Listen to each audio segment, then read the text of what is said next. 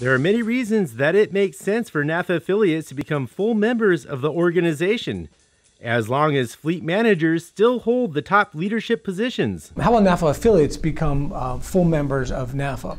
Well, so the way that that has to work is that the members have to vote on a bylaws amendment.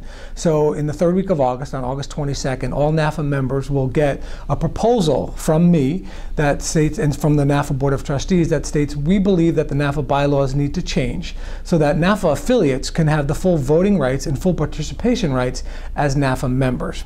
And there's many reasons for this. One was simply because the playing field has not been balanced for many years.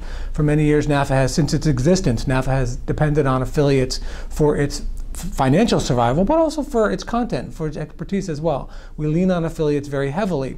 But affiliates haven't had an equal say in Nafa, in how we are run, in what we do, the ability to vote, the ability to lead our national committees, or the ability to serve on the board of directors.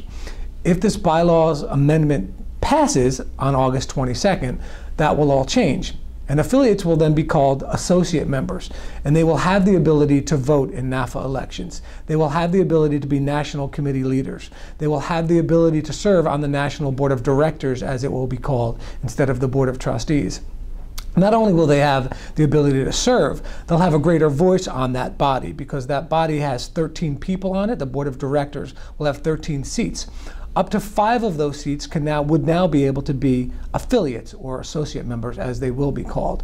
So the affiliates not only will be able to finally have a say in the direction that Nafa goes, they'll have a greater say, they'll have a greater influence on how Nafa goes. That's not to say, and to quell any fear, that affiliates will overcome Nafa or take over. I know I've heard from many fleet managers that might be a fear, is that Nafa might lose its focus on fleet managers and what we're all about. That will never happen. Rest assured that will never happen. The Board of Directors will always be a majority of fleet managers who lead the association. There will never be more than 5 affiliates on that board, and there will never be more than 1 affiliate from any one company on that board. I should also mention that the affiliates will, or associate members as they will be called if this passes, will be able to hold any of the 11 seats on the Board of Trustees, but they will never be able to be our senior vice president or our president. Those 2 highest ranking seats in Nafa will always be maintained for Nafa members, people that actually practice fleet management on a day-to-day basis.